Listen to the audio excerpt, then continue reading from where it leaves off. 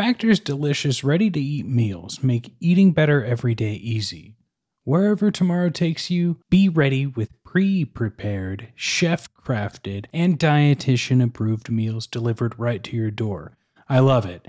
You'll have over 35 different options a week to choose from, including keto, calorie smart, vegan, plus veggie, and more. You got everything you need. And there's even more to enjoy with over 55 nutrition-packed add-ons that help make your weekly meal planning even more delicious. I mean, who doesn't want a wellness shot? What are you waiting for? Get started today and have a feel-good week of meals ready to go. 2-minute meals. Fuel up fast with Factor's restaurant-quality meals that are ready to heat and eat whenever you are. Snacks, smoothies, and more.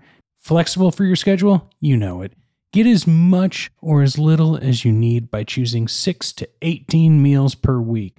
Plus, you can pause or reschedule your deliveries anytime. No prep, no mess meals. Factor meals are 100% ready to heat and eat, so there's no prepping, cooking, or cleanup needed. Head to factormeals.com/ROBS50 and use the code ROBS50 to get 50% off. That's code ROBS50, ROBS50 at factormeals.com/ROBS50 to get 50% off. Previously on Vanderpump Rules. I'm just a bitch in these streets trying to rebrand and get a sperm donor. I'm gonna throw a party because my daughter was conceived out of love. I would like to bring it in a different form so that this kid knows we were all there. I think it'd be the gentlemanly thing to do. Give her a space and sell the house. Or one of us can keep it. I put so much of my life and my money and my time into making this my dream home, and I never did anything to him. Have you heard from Raquel? I haven't heard from her in a few weeks. I just want to see her. I'm still very much in love with Raquel. I spoke to her at length. It's over.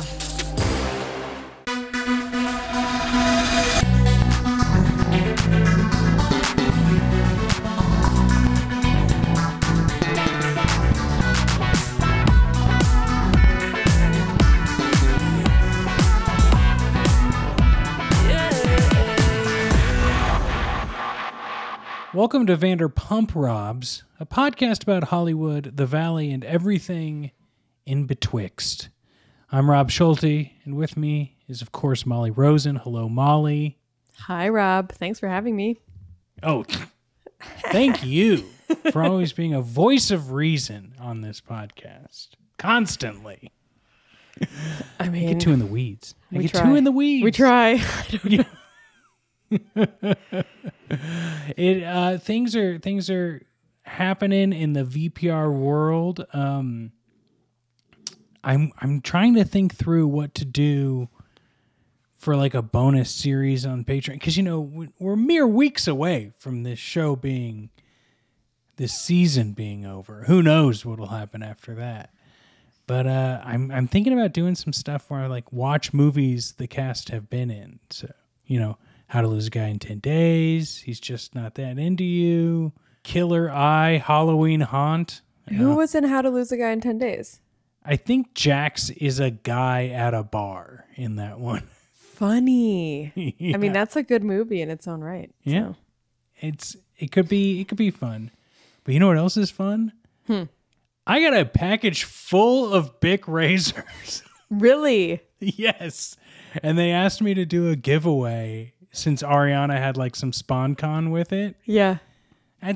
So I did something on Instagram and I'm sending out they sent me a bunch. So the people I chose here's the thing. I could have gotten everyone, everyone who entered could have won a razor. But the thing you don't think about is I still have to pay for shipping for all of these things to go to people. So I chose 7 or 8 people, and I'm just sending them a handful of razors that are packaged.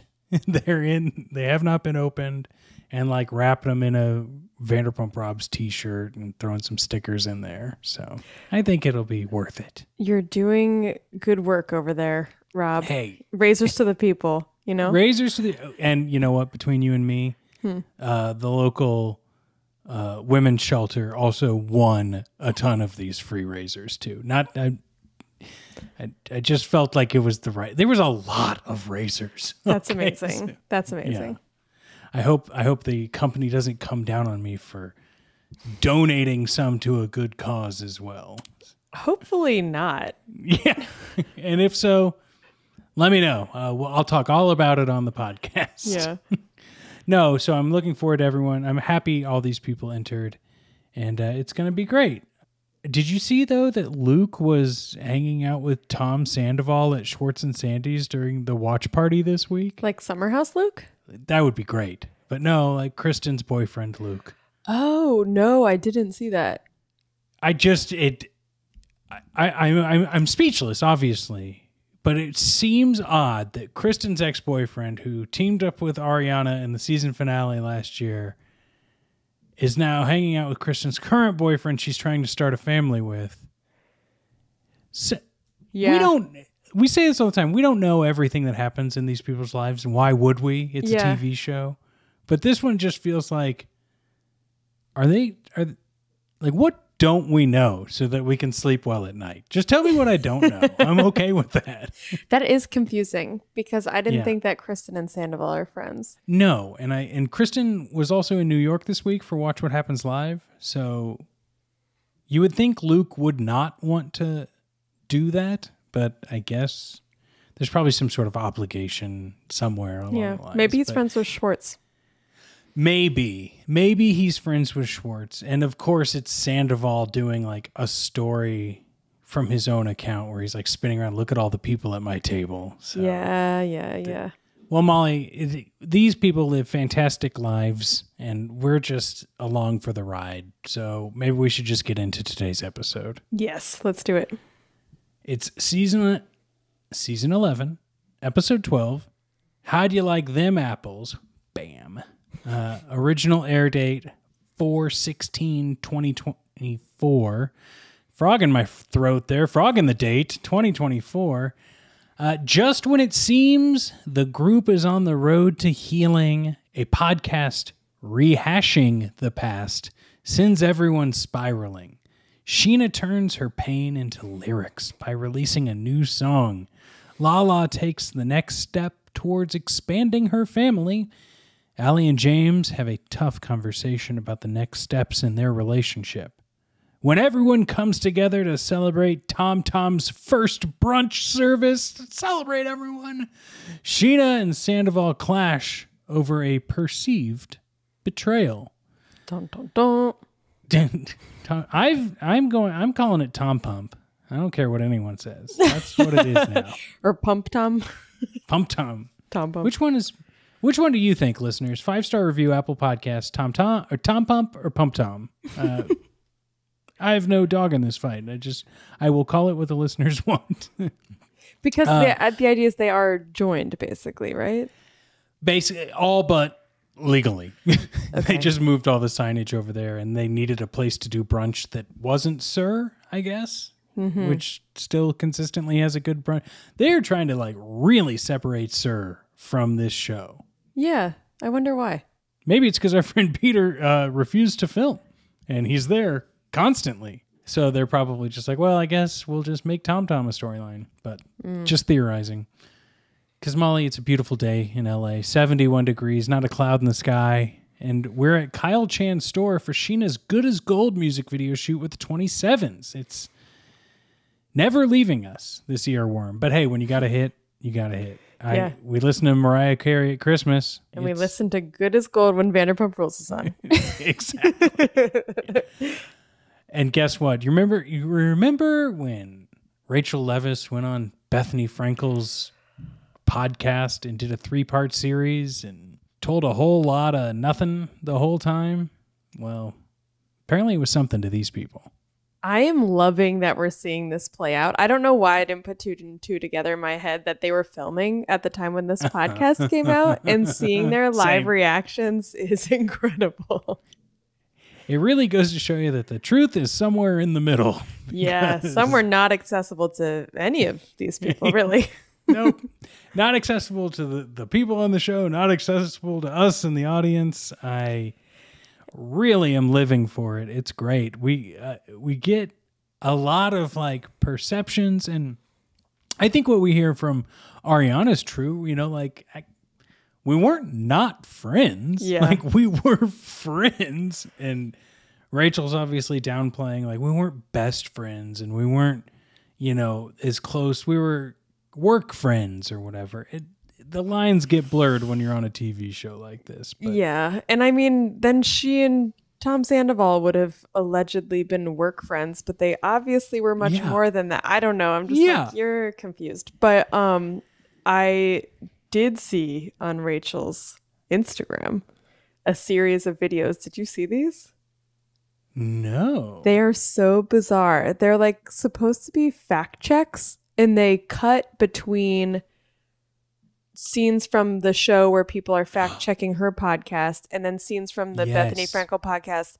And I think sometimes maybe some other footage or something. I think I did see that actually. And I saw people talking about that for sure. Yes, because it didn't make any sense. All the fact checks weren't fact checks.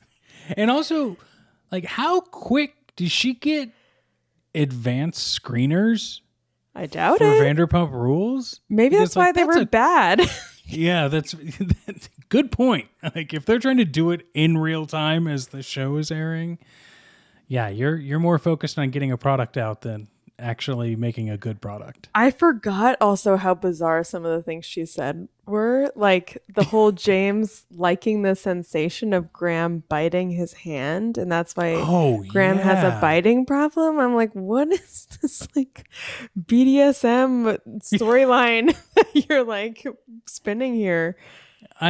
It's so wild because, like, you know, when a dog like nibbles or something because it is just having a fun time and you're just like, oh, that's cute. That's not like, I fucking love it when the dog bites my hand too. I have so many questions. I also don't think a dog becomes aggressive from that. From what they've described of what Graham does, which still I don't really know that much about, it seemed like he would get territorial and possessive at times and then could lash out and bite. I feel like from scenes we're seeing with him, he's clearly not always aggressive around people. Like we've never seen. Sounds like he's a dog. Right.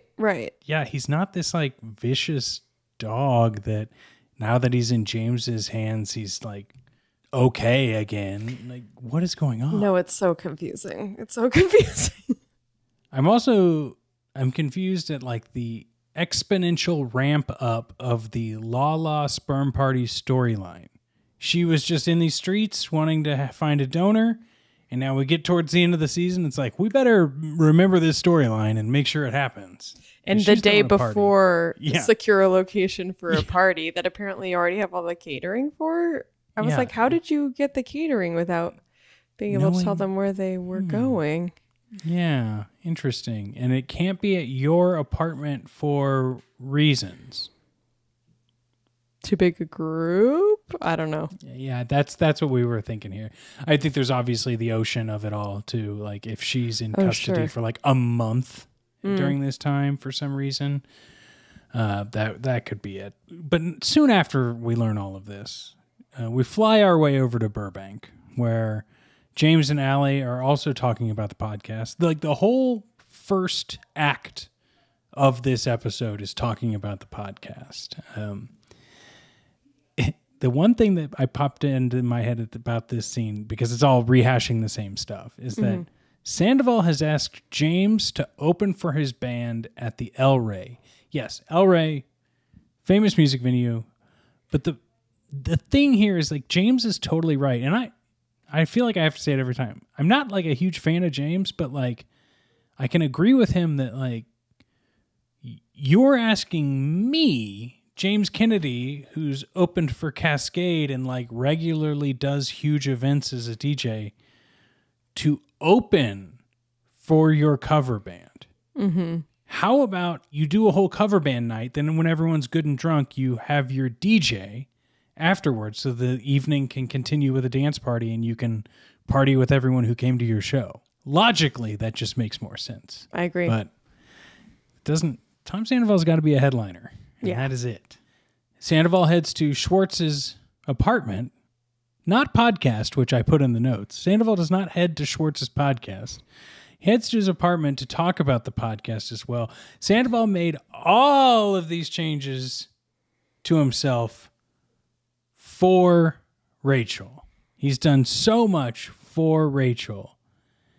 And he is complaining. He's doing all this. I can't believe she's saying all of this.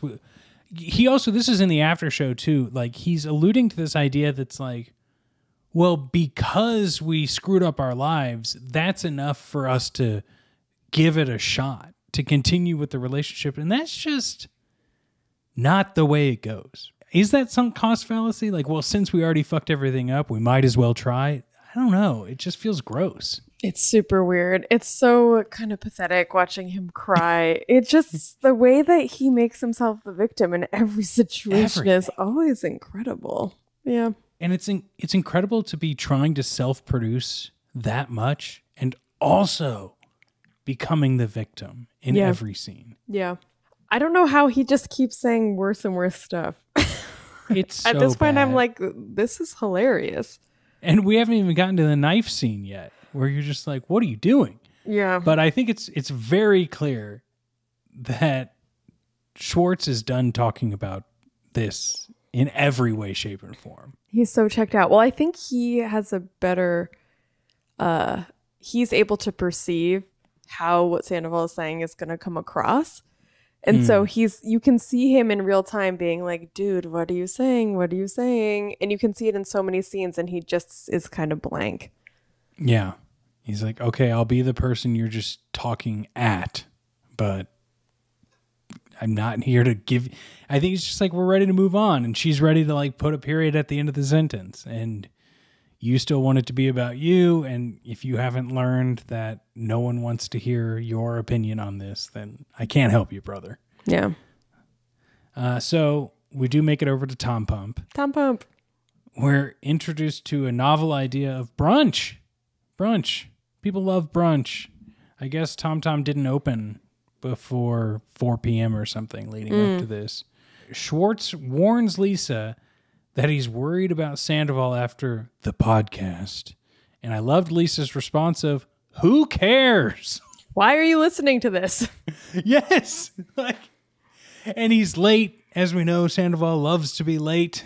But don't worry, he brought one ninja blender of strawberries. Yeah. So thank God. Thank goodness he showed up, you know? What would we have done without him? Sandoval comes in, and I mean, he's totally got this Eeyore vibe going on.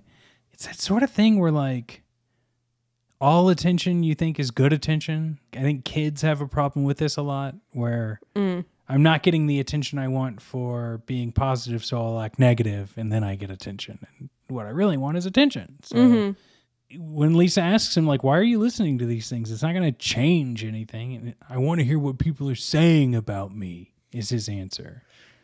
Yeah. I think it's because he knows he's going to be exposed for all of his bullshit, and he wants to try and get ahead of it or something. He's going to get called out on the things that he is lying about, and this way he can like craft a story around it. Yeah, totally. I mean, to be fair, I think if I were him, I would probably also want to listen. Like, I hear what Lisa's saying for your mental health. Don't listen, don't move on. That's probably the right thing to do. Just like you shouldn't read the comments. But like, who's good at not reading the comments? You know, like you want to know what people are saying. Yeah. And with this podcast, it was like a pretty big deal. I could see wanting to listen to this, but maybe not everything else that people have to say about it. Maybe move on when you realize, okay, she's gone on Bethany's podcast and people already feel a type of way about Bethany. What are you going to do? You know? For real. It is tough. I don't think he helped himself at all by responding the way he did to the podcast. Let's just say I understand wanting to listen. And if he was trying to get ahead of it, he didn't succeed because everything he said was just even more cringy, if possible. That is the truth. He he's working something, and I don't know if I like it at all. Especially now that we find out that Tom wants to sell the house. This is so not surprising and also so annoying. I'm so annoyed on Ariana's behalf. Same. He's like, well, it took her so long to respond to my email that, my situation's changed. So let me get this straight. Your situation changed. So is that financial situation? Or was it from the very beginning you were lying to yourself or to everyone else that you were not able to buy her out and you were hoping that maybe you could lowball her in some weird world? But he can't see more than 5 feet in front of his face. He just can't perceive anything. Totally. And she called it. She was right. This was not a serious offer. Yep. He was just posturing. He couldn't afford to buy her out. And she said he hasn't thought through this. And the thing that she didn't say later when he was like, she took so long that's why I couldn't do it. How much do you think she spent on lawyers' fees and stuff actually putting forward what would be a reasonable counter proposal? So either he thought he was going to lowball her and just be able to stay in the house and she'd be able to leave with a backpack, or he wasn't going to be able to afford the real thing. Like, it's just, he's so stupid. I can't. And it's wild because it also shows, like, they're not going to get us into the details, but I had talked about it a little bit ago with Kate. The stuff in the house can't be part of the sale of the house, I think, in this situation legally, but it could be part of her crafted email. If you want me to move out and you want to buy the house from me, the house costs X. And then if you want these furniture items, that's an additional Y. Yep. And I think just everything being seen in front of his face, it's like, shit, well, if she takes every piece of furniture in the house, then I have to redo everything. He can't fathom all of the ins and outs. He just wants it to be his way. It's wild. And the thing is, there is such a thing as an amicable breakup, an amicable separation. And then sometimes things do look differently because sometimes people are like, just want to move on. Gonna leave you the furniture, whatever is easier. But he guaranteed that this would not be amicable. Yep. He even had multiple chances to maybe not make it as amicable as it could have been by just breaking up with her, but by like lessening the blow. But he wants to be combative every step of the way. Yeah. Lala shows up at Tom Pump, and this kind of leads into what you were suggesting earlier with, that we've already ordered the mac and cheese and the Vanderpump rosé, but you don't have a place. So she asks Lisa if it can be at Villa Rosa. And Lisa is a bit more, she does that condescending thing, which is weird about like, just let her have the baby the way she wants to have a baby. But I think it's all this just scene setting so that she can say yes. But the interesting thing is Lala starts getting into tears when she's like, Lisa, allow me to be excited about this. And we already know what's going to happen at Lisa's house. Yeah. So it does make me question when people can turn, like, are those tears like Sandoval's tears when he's talking to Schwartz? Right. I have many questions throughout this entire show about how much people cry. I think that people who are dramatic make better reality TV. So it might just be that people who are good at reality TV can just like cry on a dime. Yeah. That's always been my assumption, is that these are just very emotional people. Yeah. I don't think they're good enough actors. No. We've seen Tom in The Riven Destiny. He's not a great actor. I think when Tom's crying, he's just literally wallowing in so much self-pity that he cries. Yeah, and I think that he was a kid who cried for parental attention, and this is like just the thing that's worked for him.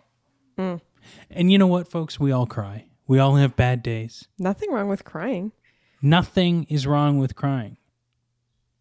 But people who cry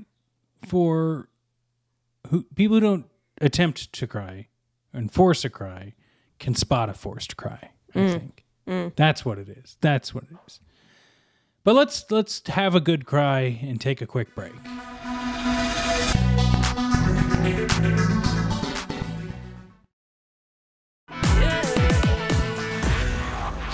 Molly, we're back.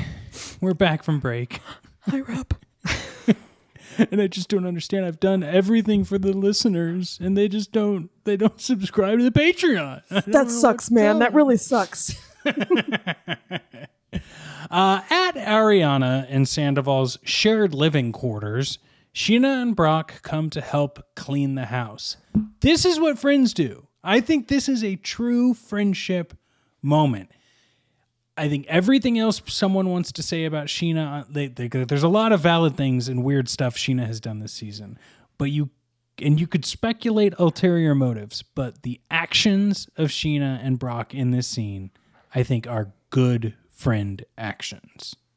I would love someone to come clean up my house. I like that she was like, Sandoval and Ariana always haven't been the neatest. And I was like, Fair. yeah. Like, let's not forget that we've seen their living spaces throughout this entire show, and it's always been less than ideal. That's why they go to the Golden Nugget. It makes them feel right at home. But I do think the idea is when you can see a friend who's less than eager to like just clean up after themselves, you're like, hey, well, maybe we just make it a positive experience. Yeah. This is where we learn that Scheana's new song, Apples, because of course, let's not mistake, it was good as gold at the beginning of this, not apples. Like, I think there's this like blurred line where they just kind of want to be like, Scheana's a musician. Yeah.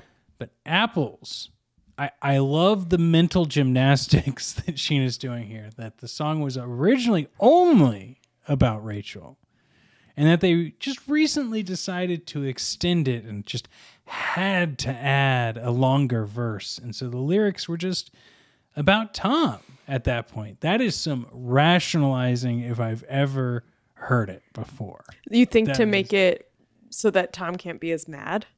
Yes. I think that the intention was always to just write a song about the affair. Yeah. And profit off that and have fun. I'm all for Scheana's like hobbies and stuff, but like, let's not get it twisted here. This song was written for the fans. Yeah. Not for anything else. And that lyric was probably written at one point. You know, the story has become what it is. I need to find a reason to explain this to Tom. But great line. About the Jetta? Yes. A really good line, honestly. Keep it. When you have a good line, you keep it. Oh, yeah. You know, why are we censoring for Tom Sandoval? Come on. I don't know why we even need to rationalize this. Parental advisory, Tom Sandoval lyrics. I guess out of all of this, I'm just like, the thing I'm the least offended by is Scheana writing a song about the affair. But fine. if Tom Sandoval can find something to hook his claws into and be petulant about, he will do it. He shall do it. We do hear from Ariana that part of her rationalization for not unpacking is that she's going to move anyway. So when boxes arrive, she just leaves them stacked and then she'll just put them in a moving truck, which is actually not the worst plan. Fair. I think that works for the stuff they're ordering from J. Crew and whatnot. Maybe not the Christmas present that's been sitting on the table for 11 months. The house is generally distressing. Yes. Tom, though, just a messy, messy dude. I think that has been very clear since the beginning. If this is for real, how it looks because Anne's gone and that's how much cleaning Anne was doing, that's horrifying. I want to know what the hell Craig's doing if the house is so messy. Not cleaning. Craig, come on. Take that push broom off your upper lip and put it onto a wooden stick and clean this house. But also maybe it was never Anne's job to begin with. And maybe Craig's now like, actually, Tom, you hired me to do X, Y, and Z, and just got the like, and please also do this, and the job creep. That's what they call it, the job creep. Thank goodness she's out of there. Yeah.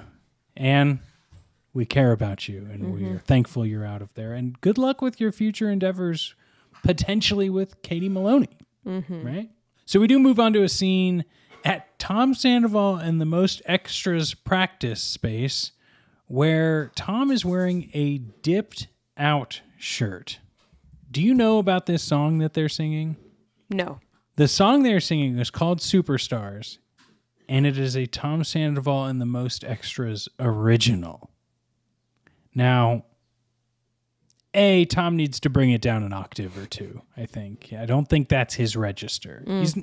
It's not terrible, but I don't think that's a comfortable spot for him to be singing, and we see the backup dancer give a little bit of a hairy eyebrow to him when he's singing as well in this scene. But I pulled up this song on Genius.com, formerly known as RapGenius.com, and there's no citations about what the lyrics mean, but I did. Oh, there is one citation. This must be new. I just wanted to read one of the verses and see what our thoughts into his psyche of songwriting is, but now we'll just read verse 2. We're the ones out in the cold, all your riches out on loan, end the dollar for Bitcoin guys, loaner friends should now subsidize, you serve the TV, now turn it on, oh my God, turn comments off, minutes shown, but I filmed for hours, image served, S-U-R, by evolution's power. Now that's the cited lyric. The minutes shown, but I filmed for hours, image served by evolution's power. Evolution, of course, production company of Vanderpump Rules. So Molly, the only citation here is just letting people know about Vanderpump Rules and evolution and all of that. Yeah. Yeah. Tom has no depth. He has no depth on this show, and he has no depth in his lyric writing. And that's I would hope. I wanted to be hey, I don't like you, but maybe you are a lyricist that can write poetry. But no, there's nothing. Literally one on earth. I mean, there's a lot of assholes who write great songs, you know? Yes. This can coexist. It can be oh, this is your outlet where you really are expressive. But those lyrics are what is happening? The pre-chorus and chorus, just real quick. We don't want to sit and wait for fun.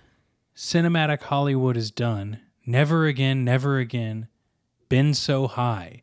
And then chorus, never again, been so high, never again. I get so high, but superstars fly. What the fuck? There's some bland choruses out there too, but I don't know.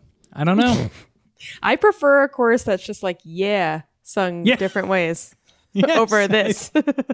Shake it like a Polaroid picture, okay? Literally. Come on.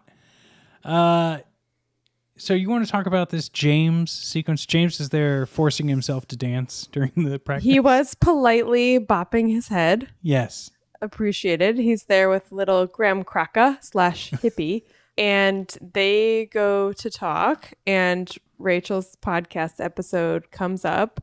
Sandoval cannot help ranting. He says Rachel used him. He cared way more about her than she cared about him. That's become evident, he says.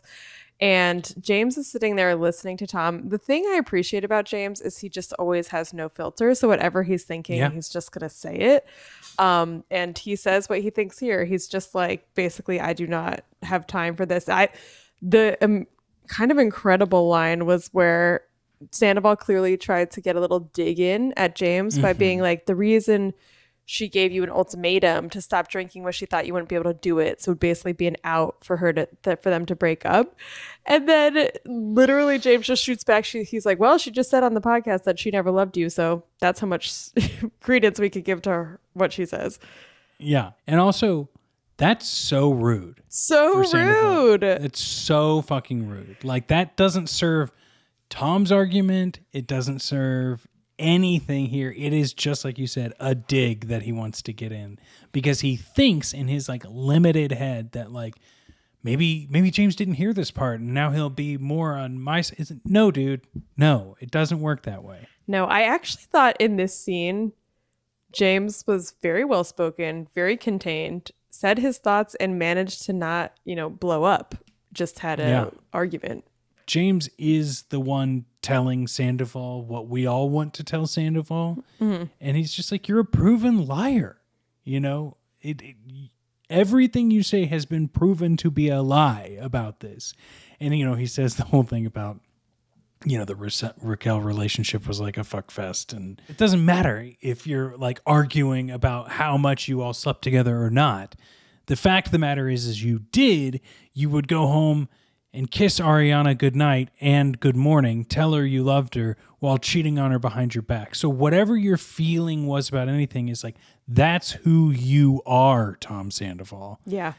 I won't be opening up for you at the El Rey, and you can go back to playing with your little band or whatever. Yep. And then Tom tries to get in one last dig, being like, go press some buttons on your computer. And James like, say it to my face.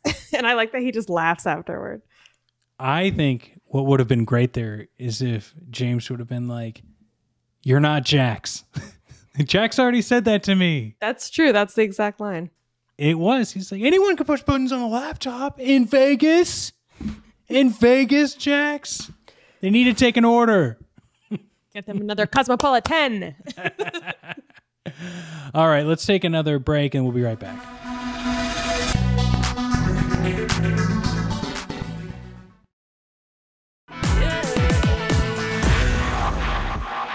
Molly, we're at Villa Rosa. The tables are filled with the mac and cheese and Vanderpump rosé. I mean, the spread looks great. I'm not gonna lie. Looks delish. I want some. I want to eat all of it. Yeah. Yes. I want mac and cheese more than anything else right now, I think. Wow. Lala's prepping for pin the sperm on the vagina. This is fun. This is a fun little moment. I think it's a great bonding experience for everyone there. Did you notice Allie's mom was there? I didn't. Yeah. It was interesting. It was Lala's mom, Lisa. Was Scheana's mom was there, and then Allie's mom was on the far corner. And I had to they ended up saying Allie's mom in a title card, but I missed it the first time. Huh. So no, I missed it. I have to say I'm low-key obsessed with this helps pick my sperm donor idea. Yeah. It's kind of fun. Yes. I've been making fun of it, but I really was like, this is actually more fun than I thought it was going to be. One thing I want to say about moms though, I've recently realized moms are the contract loophole. A lot of moms have been doing interviews like Katie's mom more than anyone. But I don't think the moms have to sign the same documents that the cast do. Mm-hmm. So they communicate with their kids and then they get to say all the stuff like they shot more than that. And right. They only showed a little bit. Right. I wonder, I guess they're not getting paid, right? No. So they won't have to sign anything. Yeah. Lisa Birmingham not getting paid? No, come on. Get that check if you're going to be on these episodes, for sure. I did get one of my favorite quotes ever. But before that, I should say, I think we need to put a moratorium on the phrase baby daddy. It just feels, I think we're done. I think we're done with that. I think we can, especially coming from Lala, I think we can tuck that one away. Yeah. But the phrase I loved on this is when they're choosing which donor they're going to have. They've got the smiley face and frowny face. But as Lala says, we're going to give it a happy face or a negative face. Happy or negative? Negative face. Yeah. Hey, happy and negative. Yeah. Just total opposites of one another. Yeah. They end up choosing a donor who's a big fan of Fleet Foxes. So whatever that... Everyone who's dated a Fleet Foxes fan in the audience, if they are a sperm donor, just ask yourself, in 2011, when they were loving on some Fleet Foxes, is that who you'd want to be the father of your child? Just, and maybe the answer is yes, but I just feel like that's a healthy experiment for the audience to go through. Do you feel like this is a red flag that was not raised at the party? I do. Just because, I mean, Fleet Foxes make great music. Not always been my cup of Earl Grey, but I do think there was a time in this world where a donor, as we should say here, that wanted to really let you know they were a Fleet Foxes fan. So I think that's just a type of guy. But hey, happy to be proven wrong. Happy that Lala's happy. She was just at Coachella partying it away with no pants on. Which is what you do at Coachella. It's not a judgment call. It's just what you do at Coachella. Okay. Schwartz heads to Sandoval's living space, where we get one of, I would say, the wildest scenarios ever. Oh boy. This season, particular. Sandoval's sitting. Molly, why don't you describe to me what you saw when Schwartz walks in? Wait, no, you describe it. Okay. Molly can't bring herself to do it. And I totally understand that, because Sandoval is sitting there with his leg knife attached to him. The one he had from like season 8 or something when they go to Hawaii. And then he's looking through some sort of periscope or something, or some kaleidoscope, something or other. And he begins to tell Schwartz that he's like getting ready to use the knife to divide up everything him and Ariana own, including Maya. Like, shut up. Literally. Like, these jokes aren't even funny. Say you're going to cut the Lego portrait in half, at least, right? Like, why do you have to say it about a living creature that just got out of the hospital for something that you were actively involved in? Yeah. He's not edgy. It's nothing. And that's not even the strangest thing that happens in this scene. It's really not. Sandoval proposes to Schwartz that Schwartz should move into his house and rent a bedroom for $6,000 a month. Insane. What? Insane. And I love that Schwartz is like eating that fruit and just being like, I know what's about to come, dude. And no, the answer's no. Don't even say it. All he just keeps saying is no. Everything that Sandoval proposed, he's like, we could get alone together. And Schwartz like, no, that's such a bad idea. And then later Sandoval brings it up being like, so we're thinking about it, right? He's like, no. I like that Schwartz is like, so first of all, you're asking me to rent a room for $6,000 a month. I'm not even getting equity. I'm not getting anything from that. Right. And now you want to say we could get a loan together so we can both buy the house? I don't want to buy a house with Tom Sandoval. I already know how that works. Like, I see it in real life. In no what way. world? This is a bad deal for every reason. So Sandoval obviously benefits because he can keep the house, and then Schwartz is helping pay off his mortgage. But for that to make sense for a friend, you have to give them a good deal. Yeah. Right? Like if you can be like, oh, I'll give this to you for $1,000 and that helps offset my mortgage a little bit. And then you're paying this cheap rent. Okay, maybe. Mm-hmm. But for him to just be paying a higher rent to help Sandoval pay off his mortgage, it's like so selfish. So just remind me, do you know if Schwartz said what he pays for rent at his apartment in Valley Village? Sandoval said you already pay $4,500. Which is already expensive for rent, but it is more in the ballpark of what you would pay for a 1-bedroom in an expensive city. $6,000 is a lot. And I think Schwartz might have a 2-bedroom, but regardless, so that's not even that bad. That's like a normal amount to be paying. $6,000 is a lot. That's like you're getting some kind of luxury thing. And Schwartz probably has parking, which is insane in that area. He's probably got amenities that come with the apartment. And it's also a space that he had to move into relatively recently, right? So it's not like it's a stretch to pay a little bit extra for convenience within like a 15-month span since you had to move out of your house with your wife. For context, I want to give some real context. I did not live in Valley Village. I lived in an area called Eagle Rock, very up and coming, hip neighborhood. And we had a 2-bedroom apartment that was just under, with parking, with, a pool for the complex, and it was like just under 3. So there are areas in LA that you're still paying,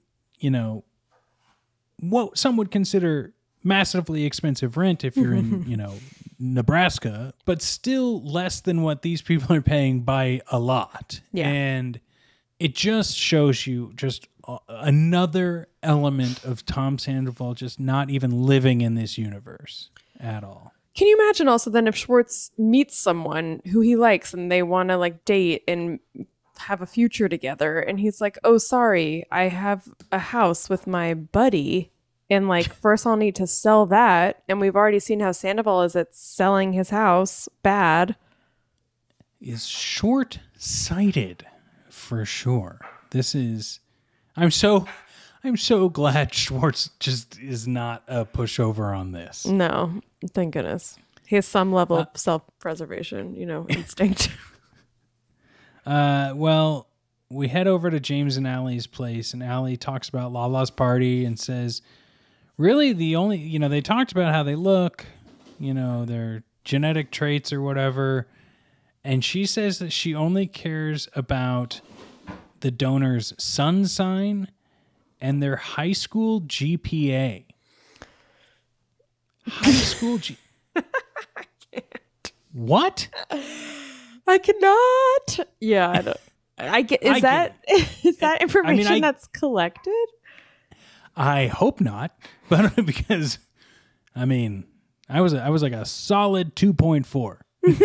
So, but I get if you're into astrology that you would want to know someone's sign, but you also need to realize there are reasons why donor information is confidential or they don't ask at all, because that could be really tricky. But she's like very frustrated about this in the moment. But the high school GPA thing was like, why not college admission scores? Why not what degree they have? Why high school GPA? Yeah, there's a lot of things I would care more about than these two stats. But favorite book, favorite Fleet Foxes song. Come on. Yeah.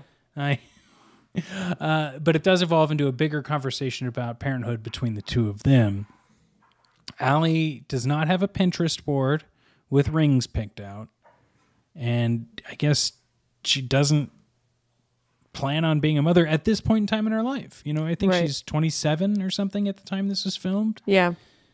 So, that's fair. It is fair. I feel like the tricky thing for James is that she's not giving him the assurance that he wants right now, which is they're both moving down the same path. I think he wanted to hear her say, I see a future with us and kids.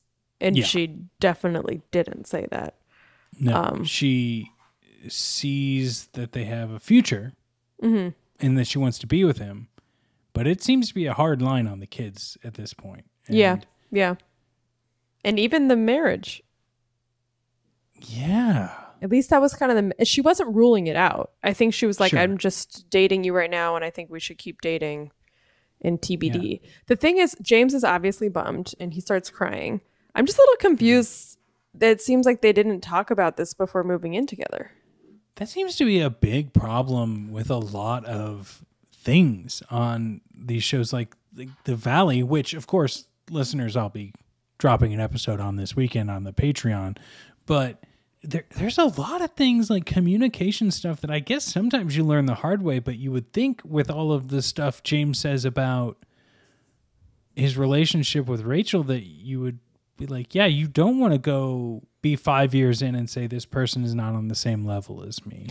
So why are you rushing so many other things? It definitely also, to me, harkens back to the fact that many people were concerned that he moved on really quickly and like kind of seriously. And obviously they're still together. Obviously they, have liked each other enough to keep dating.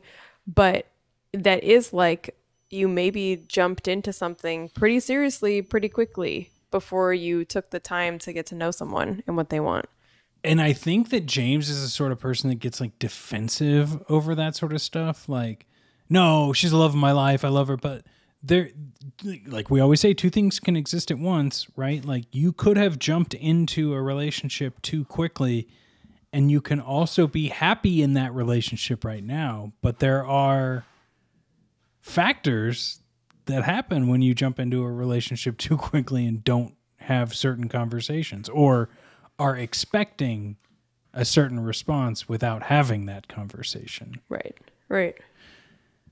Well, I wish them the best. And I wish the best brunch at Tom Pump because everyone's there. Everyone is filming. We don't even get a clip from Ariana saying, "Oh, this is the place that I." No, we're just all there having a good time, just coexisting in the same room.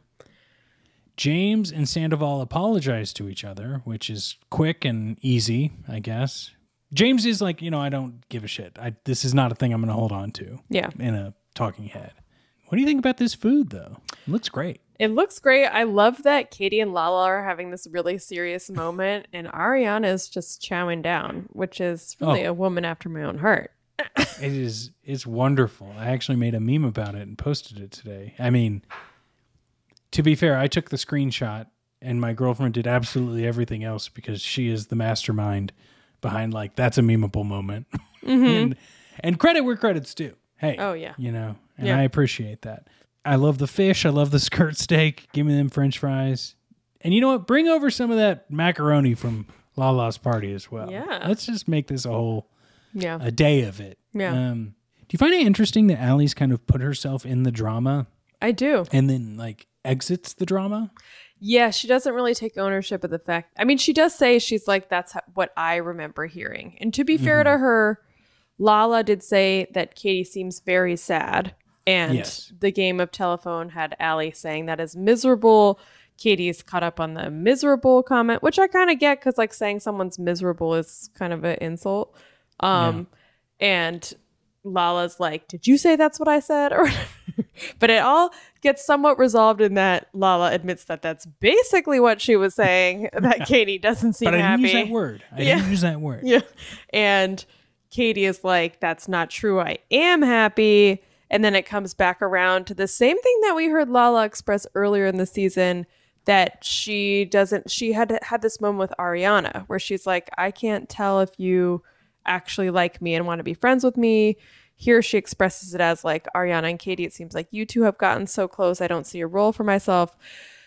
To me, I feel like this is a convenient thing to fall back on because it's just I feel left out. And then everyone feels bad and they're we'll make an effort. It doesn't make sense to me actually in this at all, because you could say on the same vein that Lala and Scheana have gotten super close. Just like Katie and Ariana have gotten super close. And maybe there's just a shifting in the friendships. And also, as Katie points out, she's like, I have nothing but time. Text me, call me, let's meet up. You are the one with a kid who's busy. I have so much time that I will put on full makeup before texting someone I'm too sick to come to their music video shoot. Yes.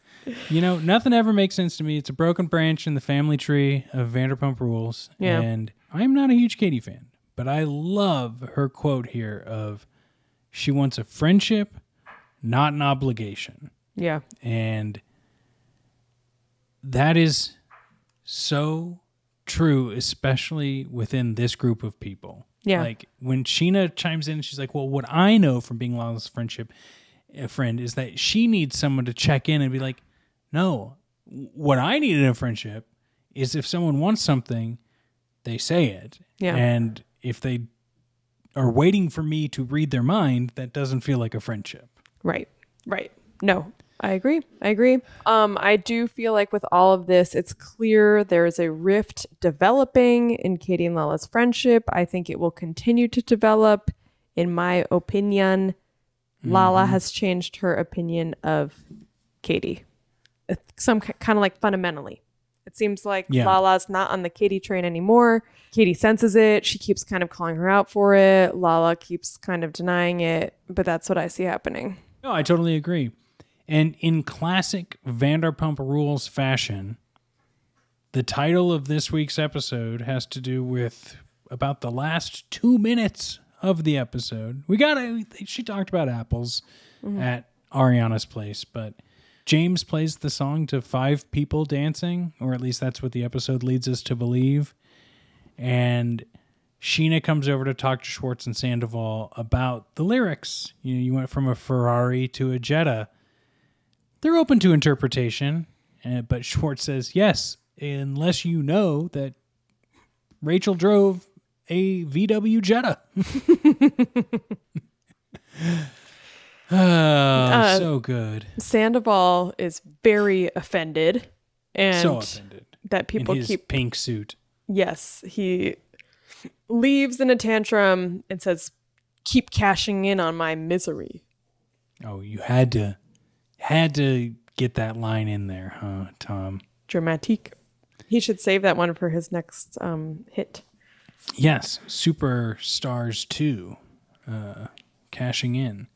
Well, Molly, more to come, but apparently it's confirmed May 7th, season finale. And I guess there's going to be a 3-part reunion again. You can't do less than 3 parts these days. They are doing 3 parts all over the place, and some of these reunions do not deserve them.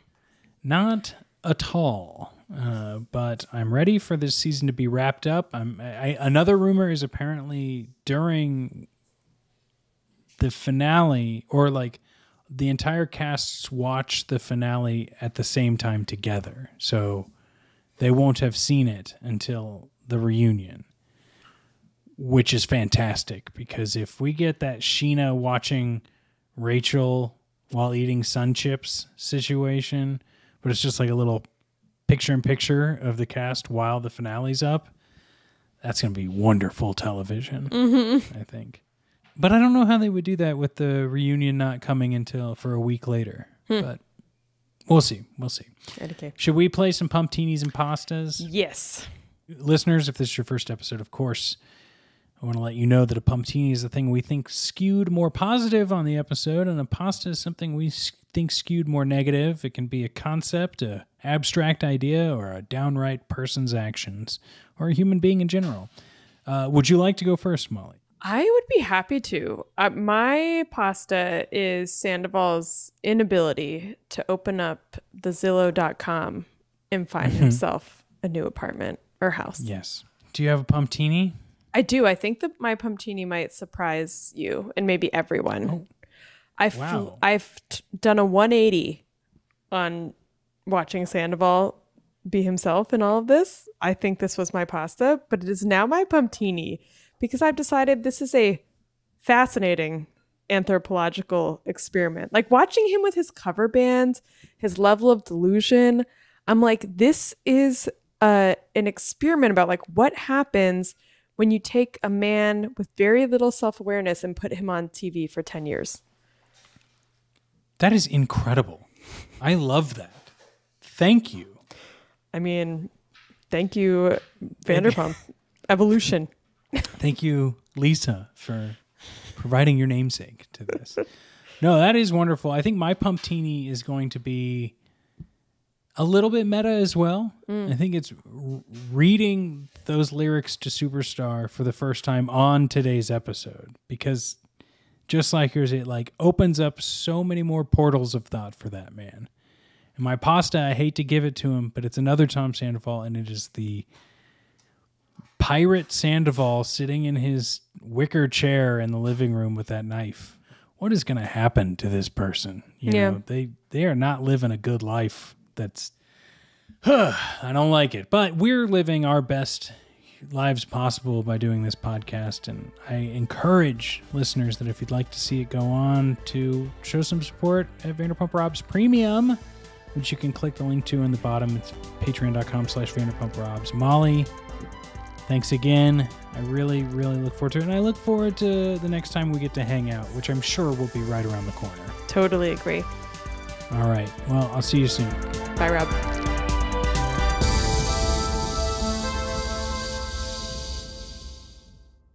Wait, Rob? Is that who we're talking about? Yeah.